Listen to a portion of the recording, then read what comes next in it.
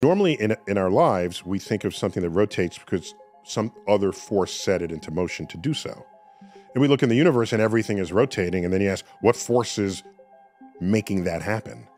Turns out, all of our evidence suggests that when you make a galaxy or a star system or a star or a planet, there's some gas cloud that started it. If the gas cloud has any motion at all, the tiniest amount, as it collapses, its rotation will speed up.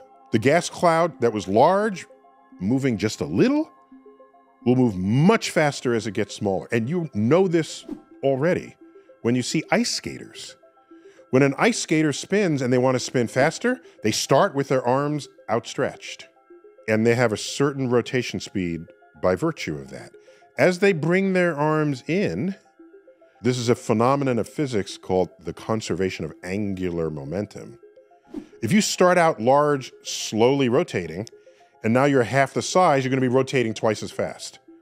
If you want 1/10 the size, you're going to be rotating 10 times as fast.